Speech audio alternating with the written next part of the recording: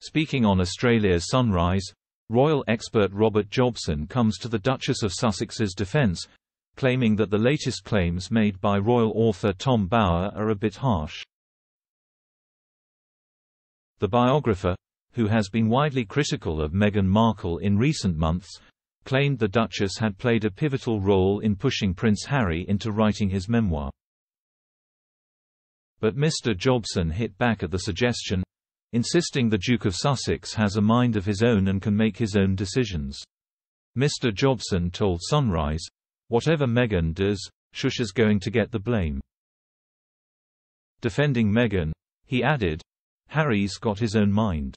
H's the one who's got a bit of a chip on his shoulder about a few things, given that title, of the memoir." Mr Jobson continued, "Everyone seems to want to blame Meghan that Shush is the villain of the piece." He added that she will have an input, and spoken to about it and helped him, however, but added, "But I can't see it's all her." The royal expert claimed the memoir will be a huge controversy but that we can't carry on blaming Meghan for absolutely everything.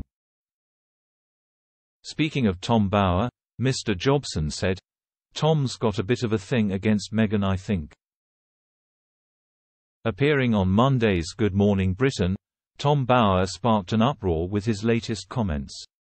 Mr Bower accused Meghan and Harry of using their royal titles to make money while damaging the royal family. The author stated that the couple wanted to leave Britain because of invasions to their privacy. Host Ed Balls pointed out that Harry was born Prince Harry, to which Mr Bower turned his blame onto Harry's wife.